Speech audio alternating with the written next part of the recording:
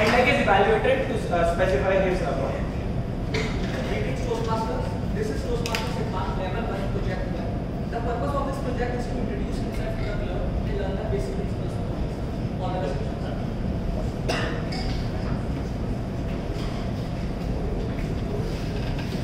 Greetings everyone. How many have you heard about Ratatouille before? I'm pretty much everyone, almost of you have seen the movie.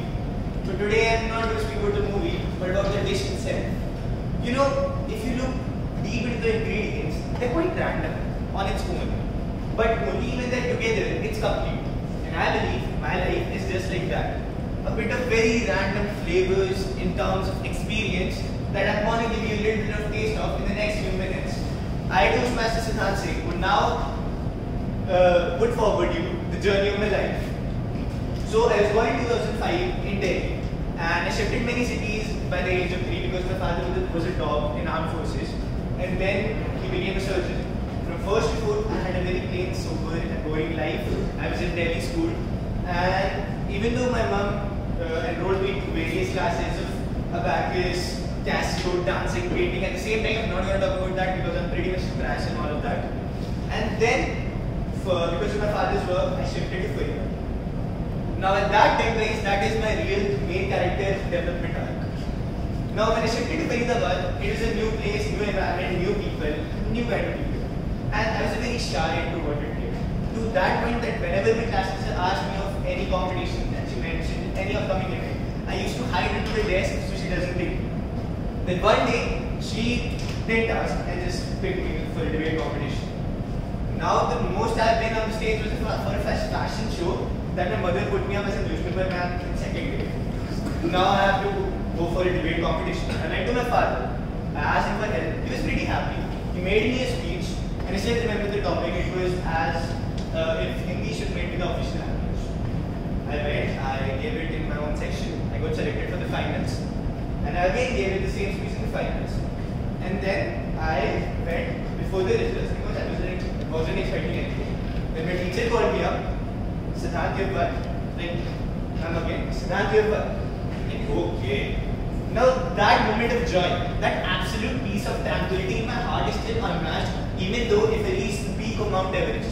Because that was the first time I won. That entitlement was something else. And from that, was the journey of my whole orating career and all about speaking.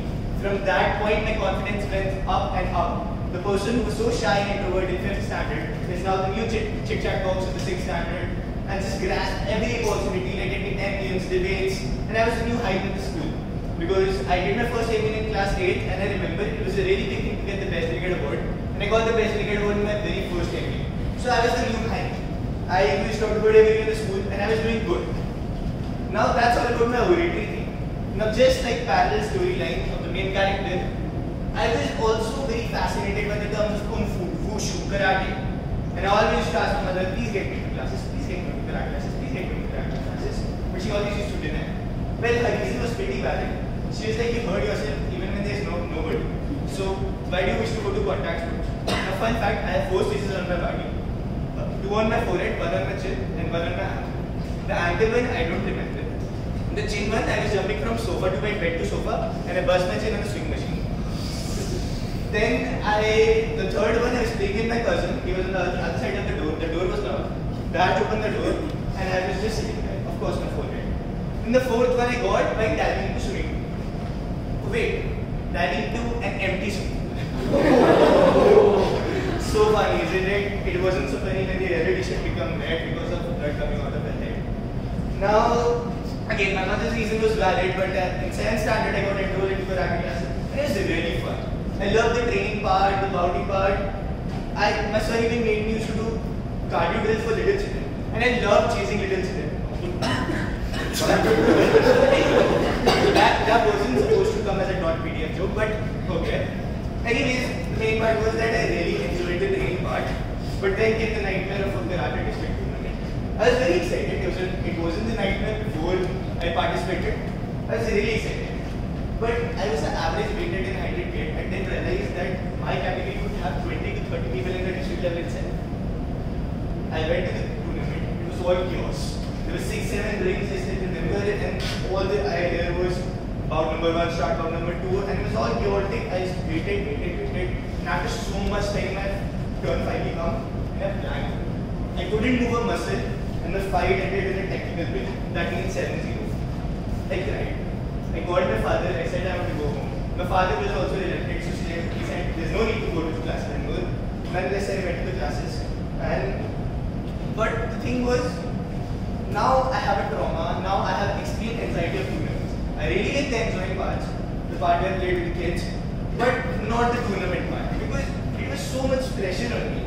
But my karate teacher forced me to play another, and I was really nervous.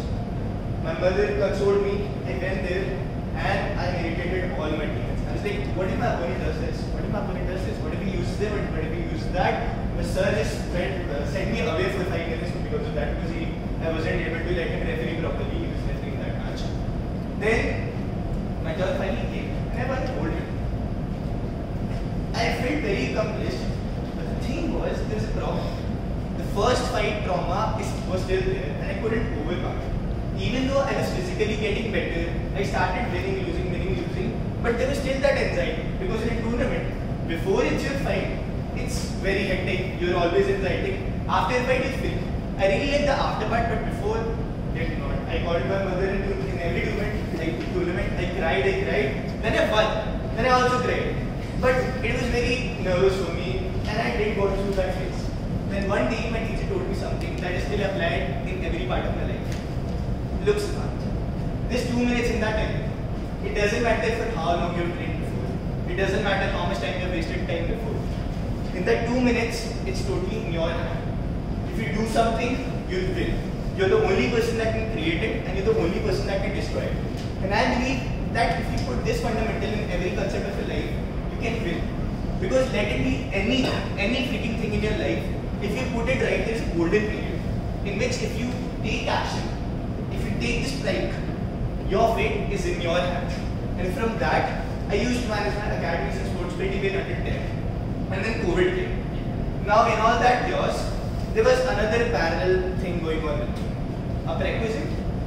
I'm a bus in all those horror movies. I am a very scaredy cat. And something paranormal happened. Something not paranormal, very paranormal is still happening with me. I started sleepwalking. Right. And you won't believe me, but for the first 6 months I didn't believe my parents, because I thought that it was a very extended prank. But it was not. I went to my friend's sleepover and his mom